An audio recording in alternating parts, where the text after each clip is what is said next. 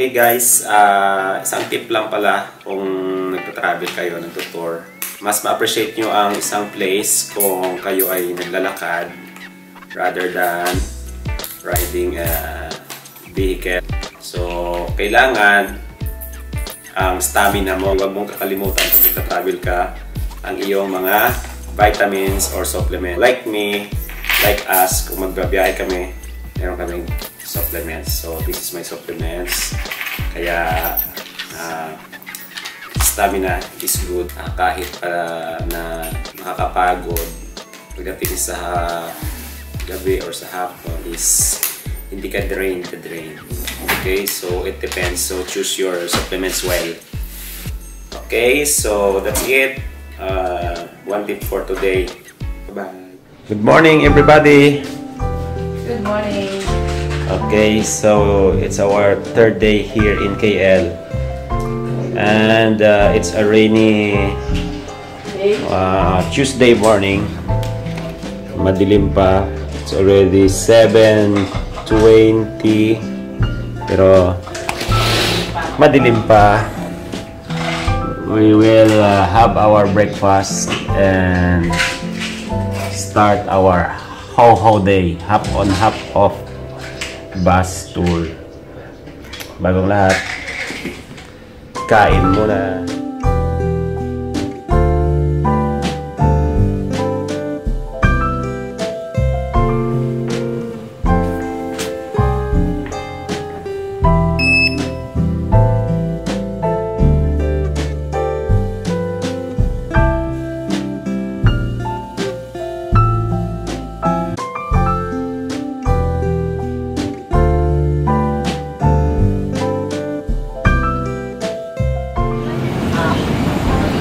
Yeah, this is the infinity pool area, level 4 of Impiana.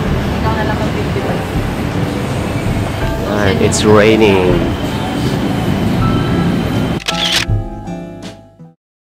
Alright, busog na. So, let's start our HOHO tour.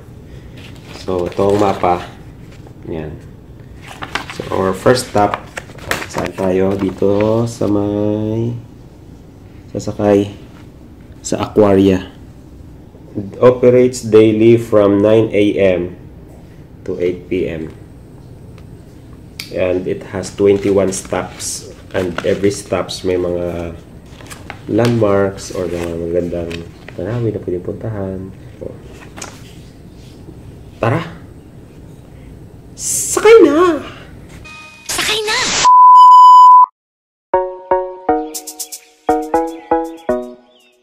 Okay, going to the Aquaria station of HOHO. Papunta na sa half on half off station. Salamat pagi. Good morning.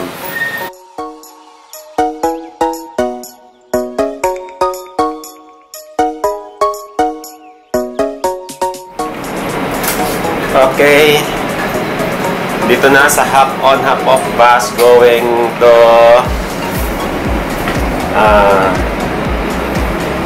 Station 8, Sentral Market and Chinatown. So kami lang ang sakay kasi maulan and it's Tuesday. Wala ganong tourist. Okay, so yan ang pasahero. Ako ang tour guide. Okay. Next station is Kayanika Station.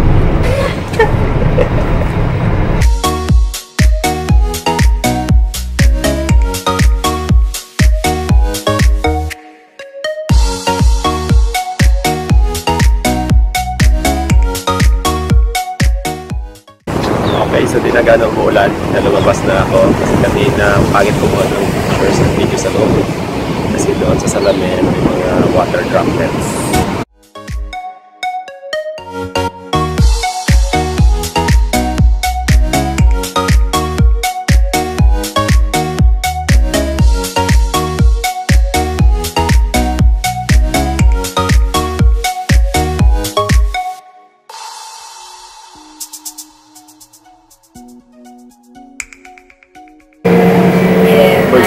Times Square, the biggest mall in Kuala Lumpur. Yes. Yan ang The next highest building here in Malaysia. Started 2015.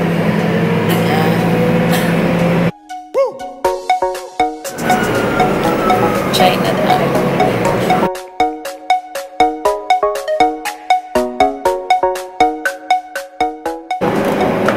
No.11 Tower, stop number 8, Chinatown. Thank you, terima kasih.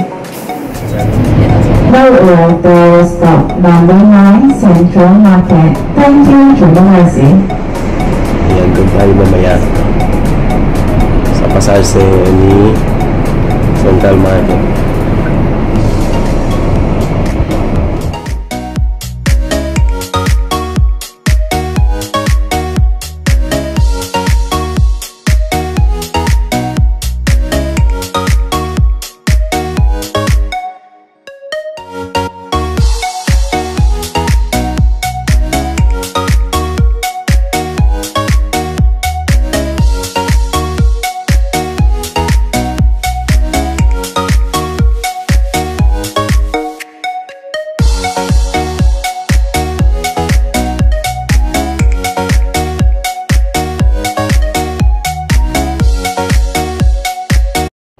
Welcome to Istana Negara, the National Palace. Oh, grabe, ang laki. Para siyang Buckingham Palace sa London. Pero mas malaki to, grabe. Yeah. Ito bang gold yan? So guys, dito ako sa may Istana Negara. So try ko lang kung totoong gold to. Baka maka-okay tayo kahit konti. No? Ay, nako. Tigas pala. So ito ang Istana Negara Palace.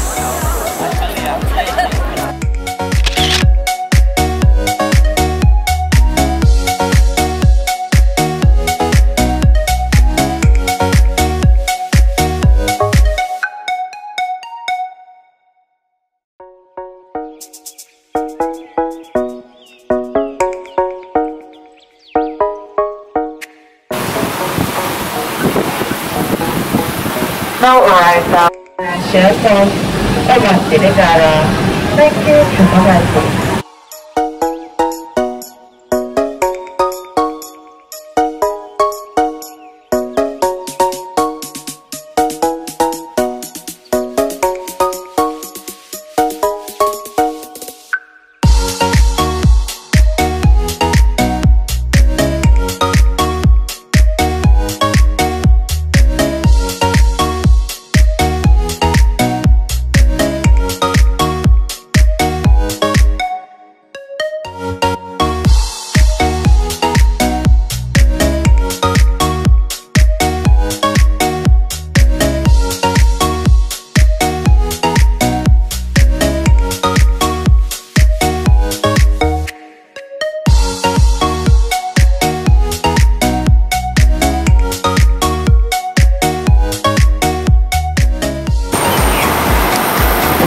No.11 Tower, stop number 23, Petronas Twin Tower. For your information, this is the last stop. The bus will be continued to stop number 1. Thank you, terima kasih.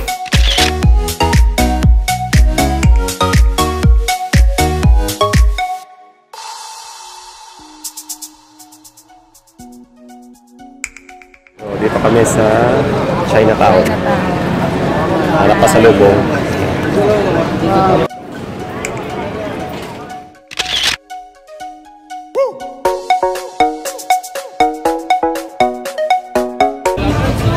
Okay, dito naman tayo ngayon sa Pasar City or Central Market.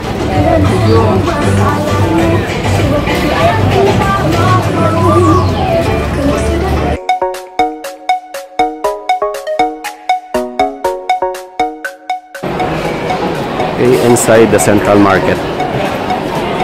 Yan. Kung gusto nyo bumili ng mga pasalubong, Either doon kanina sa Chinatown or dito sa Central Market. So, magpipilian. Some suggest na dito daw sa Central Market kaysa sa Chinatown kasi yung sa Chinatown mga suplado. Yung mga tendero.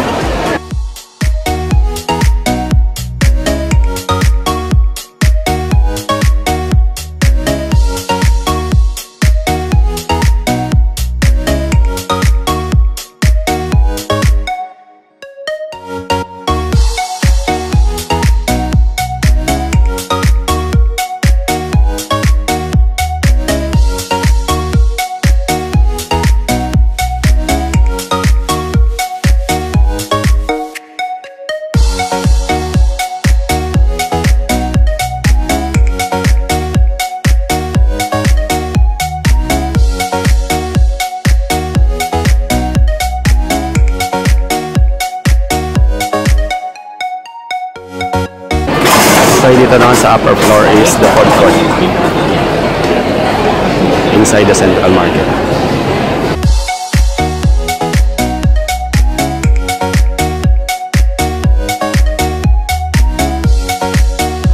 Okay, so kain muna Ay, breakfast. Central Market.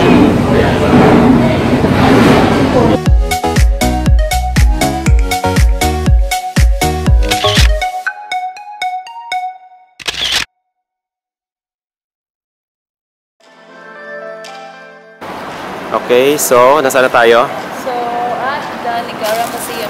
So, National Museum of Malaysia. Okay. So, we're going to get some tickets para makapasok. Okay, so here we are at the National Museum of Malaysia.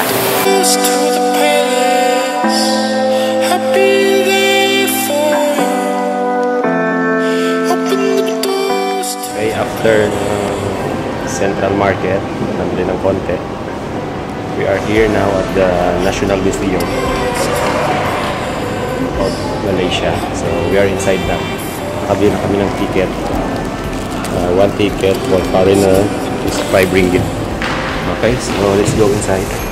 So, papunta kami sa era colonial. The era colonial. Pagsakop ng Portuguese.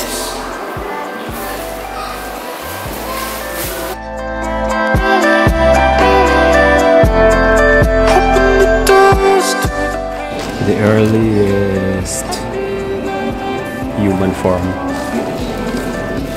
on Earth here in Indonesia. Yung mga tools nila dati, ng mga hunters nila, mga tools. Yung mga hammer stones. Siya, flake tools yan. Siguro panghiwa kasi parang blade siya. Ito naman yung cloth nila dati, oh. Yung damit nila. Bark cloth. Galing sa balat ng punong kahoy. Ito naman yung mga game changer, mga advanced machines nila dati. Yan. Yan dating gamit nila. Sinauna. Yan. Grabe, mga deadly weapons na yan dati. Ito medyo latest na to. Ito na yung gumagamit na sila ng mga palayok. Yan, mga pandik-dik. Ito naman yung mga ginagamit nila sa pagsusulat sa mga cave. Ngayon, nagsusulat na natin sa cave dati. Mas ganyan, ngayon, chalk, crayons. At pagka hindi naman available, text.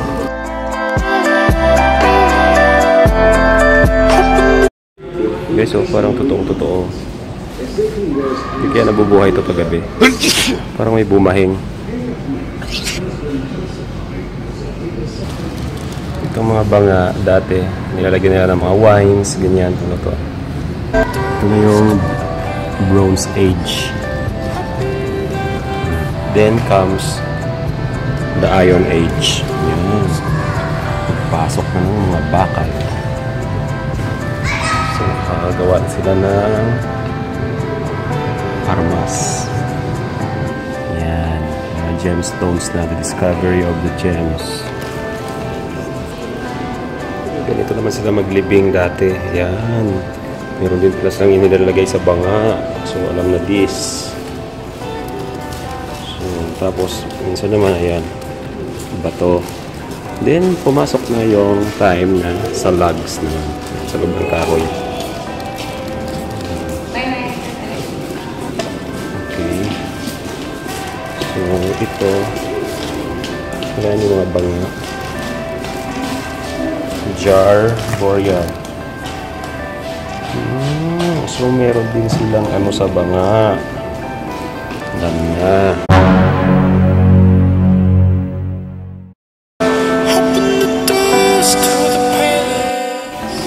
Tools nila. Oh, meron din silang sundang. Sa amin sa Bisaya, sundang. Yan, kutsilyo. Yan, sa kanila, ang kutsilyo. Nako, my gosh, ang laki. Kutsilyo. Ito na yung mga age na, ano na, medyo improved na.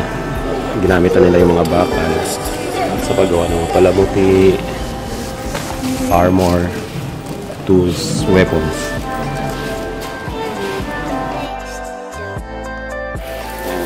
Ito yung kanilang mga shields. Okay. Ang daw sila ng resistance sa Dutch o mga Portuguese army. Ito yung gamit nila. At dito din ang galing yung shield ni Captain America.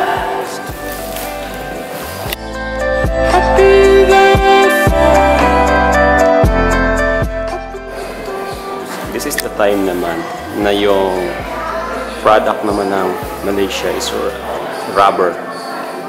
Ayan. Rubber tapping, ganyan. Yung mga rubber tree. Mukha naman ng rubber. Yung mga currency nila dati. Inuhuli mga small animals. Tin animal currency. This is the time na nagsimula na silang mag-extract ng tin. Okay, one of Malaysia's largest tin bridges, first built in earth, built in 1960 before working tailings. Ang kukuha na ng mga tin materials. Yan yung kanyang replica.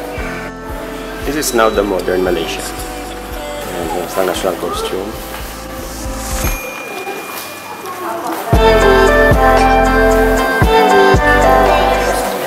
In Malaysia, headdress signifies power. And this word, the royal headdresses. Headdress na yan.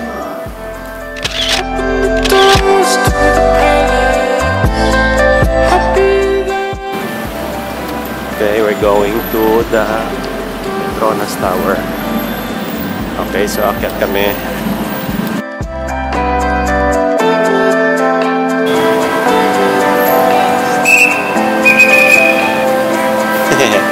Bawal. So, dito tayo banda. Kaya dito na kami. Akyat kami doon sa taas. Okay, so, are you ready? Yes.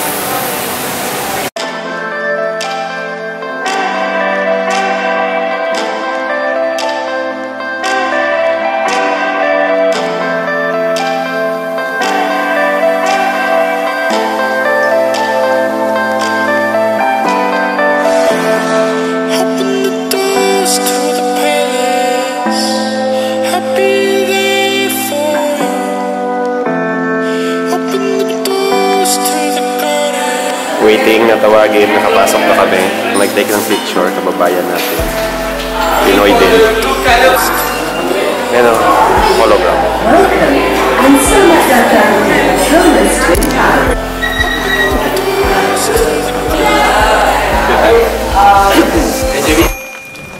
Okay, so nandito na kami sa level 41 ng Petronas Twin Tower.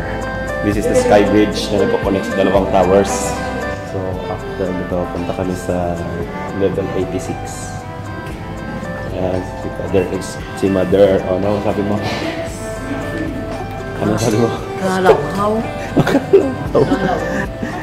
Oo, kalawhaw. Ibig sabihin nakakalula daw. Hindi ka nalulula. Grabe yung taas, no? Tingnan natin sa kabila.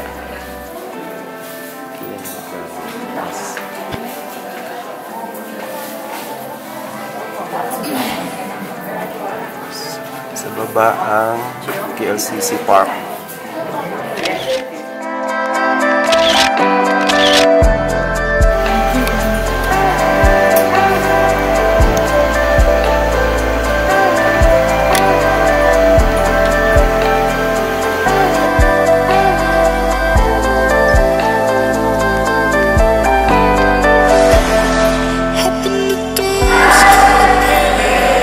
Okay, so we are here now at the level 86 of the Petronas Twin Tower. So parang ano no, parang gumagalaw. Yan, sobrang taas na ito guys. Actually 88 floors pa daw to, pero ito lang yung occupied. Kasi yung dalawang floor is for the maintenance. Okay, sobrang maintenance mo ba?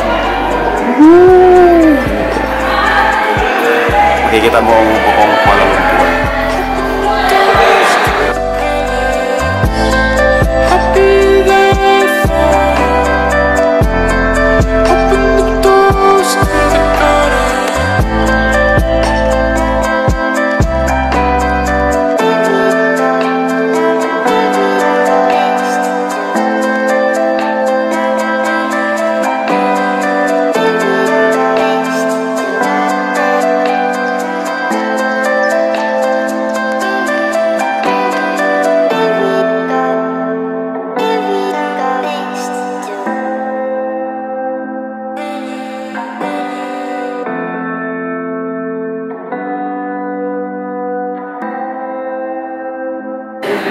Yun ang aming hotel. So guys, nandito kami sa Petronas Twin Tower, 86th floor. Yan. Pwede na ako mag-artista.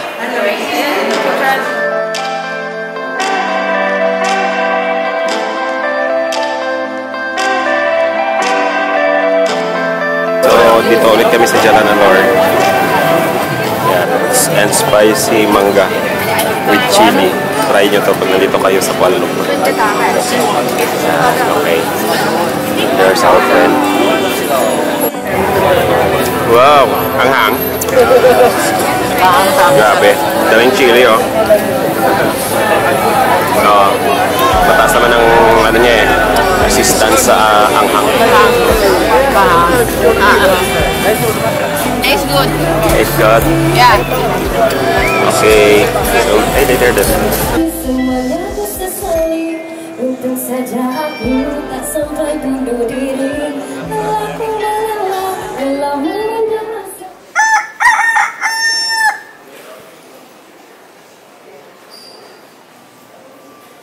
Hello, good morning guys. Okay, so it's our last day, 4th day here in Kuala Lumpur. So patapos ko na maligo ng maaga. Kasi kailangan maaga kaming umalis kasi ang aming flight is 12 noon. Kakain lang kami ng breakfast. Then kuha ng taxi ng airport. Okay, so thank you for staying with us for this 4 days trip. If you like this video, just click like, and kung gusto niyo pa ng mga ganitong video in the future, just click subscribe. Okay, so see you guys sa Pinas.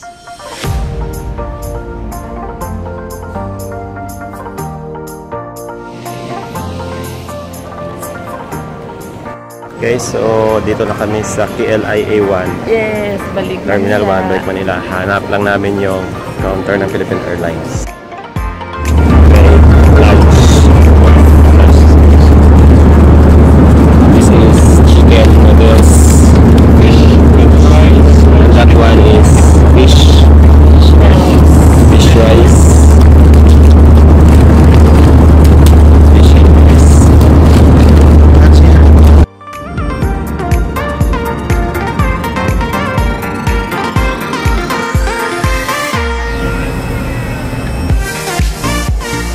Okay guys, that's conclude our Kuala Lumpur trip.